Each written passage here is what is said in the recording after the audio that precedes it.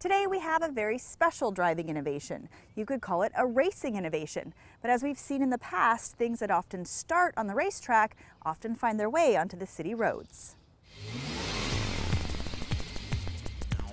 The DeltaWing is an experimental vehicle designed to push the boundaries of traditional race car design. The DeltaWing debuted in the 2012 24 Hours of Le Mans under the experimental category.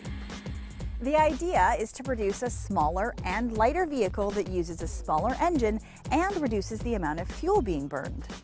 The DeltaWing is half the weight and size, and it produces half the drag of a conventional race car. This produces less tire wear and it requires fewer stops in the pits.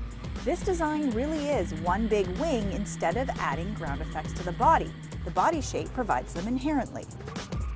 The weight is a huge factor, right? Weight is wear and tear on that, and even the design. By taking the mass out, you can reduce the size of the tire needed and the contact patch needed, and then high-tech materials and the way we execute those. And then, of course, the engine, 1.6 DDT, which is similar to what's in our Nissan Juke right now. Small displacement, high output turbo engine. We feel like we're in a really good place to achieve our goal of 1,000 miles at Road Atlanta. Even though this design has never been used before, Nissan has used parts from other existing models.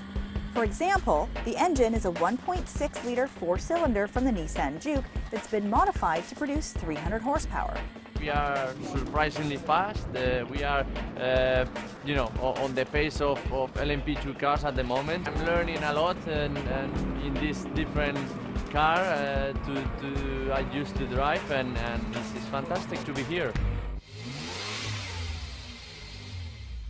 The Nissan DeltaWing is a car like no other, and the lessons learned on the racetrack might one day find their way into a production vehicle like this one. And I think one would look pretty cool parked in my driveway.